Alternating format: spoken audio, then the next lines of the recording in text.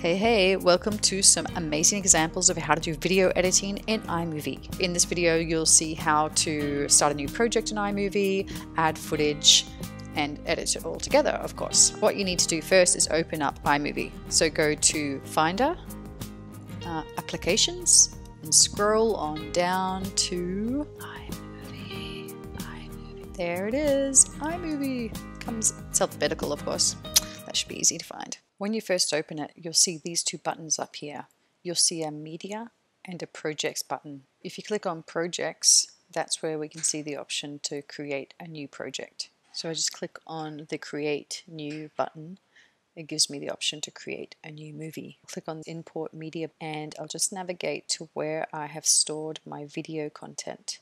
I like to keep my videos all in the same project folder. Here we go, I'll import this one, but I had some more footage that I wanted to import. We can do that a different way by clicking and dragging directly from the projects folder. I personally like this because I can highlight my videos and find them a lot easier. iMovie Demo, Video, and then I'll just scroll down to these two clips that I want. I can just click them and drag them over.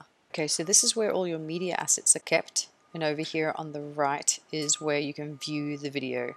So down here is the timeline, and this is where we're going to put the videos. We can do that two ways. We can either drag each video down individually, or you can select them all and drag them all down at the same time. As you can tell right now, all three videos are selected because they all have a yellow box around them. So I can reorder these by selecting one, picking it up and dragging it to whichever position I want it to be in. This section is your zoom in settings. You can drag it to the right to zoom in and drag it to the left to zoom out.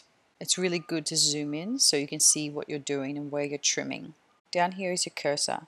So just move it to wherever you want to play your video and then hit the space bar. It'll start playing the video. You'll have to play your video back a few times to determine where your starting or your end point is. I've already listened to this before, so I know where I want this to start. Zoom in by clicking Command+, and that way I can really have a close look at my audio WAV file, and that helps me determine where I'm going to trim my video to. If you have a look over here where the audio WAV file dips down, that's where I know that I finished saying something, and that's where I want it to start. So I just click at the beginning and drag my playhead to the right until I find that starting point. And the same here at the end. I can just see here where my audio has dipped, and I can just click at the end and drag it to the left. Okay, so now I've trimmed each video and I have them all playing one after the other. So when I'm happy with my result, with my trimming, we can export it. But if you're not happy with it after you've played it all back, just go back into each area and have another listen. If you find you've removed too much of your video, just put your cursor at the beginning or the end and drag it to the left or to the right. And that's how you trim your videos. And for the next video, I'll show you where you can find some media footage that you didn't create yourself to add to the video. Adios amigos.